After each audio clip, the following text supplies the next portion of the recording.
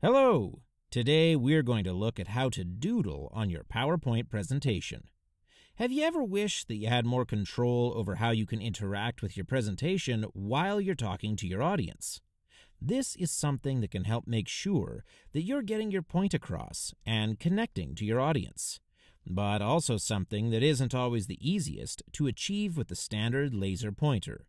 So today, I'm going to show you how you can actually draw on your PowerPoint presentations to help get your point across. So first, to access this mode, you're going to have to be in the slideshow mode.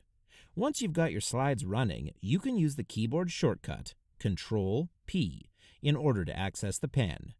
It is going to look just like a small dot, but if you click and hold down with your mouse, you can draw on your slides now, like this.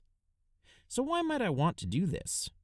Well, I can use it to draw arrows on the fly, or to circle important content to help make things clear to people. I can also draw pictures to help explain things, if that happens to be a skill of yours.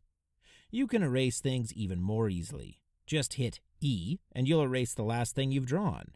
Once you're done drawing, it is a good idea to hide the pen, so you don't accidentally draw and obscure something on the slide when you don't mean to. To hide the pen, just hit Control-H.